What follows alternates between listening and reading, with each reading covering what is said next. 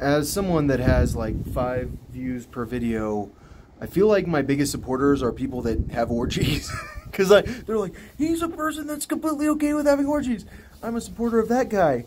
And now I'm criticizing this guy for inviting me to a gay orgy. And it's not that he invited me to a gay orgy. And it's not that I care if you have an orgy. Like, personally, like, I prefer not to be there when the orgy breaks out. So it's like, you're somewhere that like feels like an orgy is about to break out. Is there about to be an orgy here I do not want to be involved with? If there is, I'm out. Because it's just better just not to be involved. And the thing about boners is that they really are like contagious if amongst gay guys, I'm pretty sure. And boners are going to be the result of seeing bare asses. That's just how it works. All right, so all I'm saying is I have no problem with being invited to an orgy. I have no problem with people that do orgies.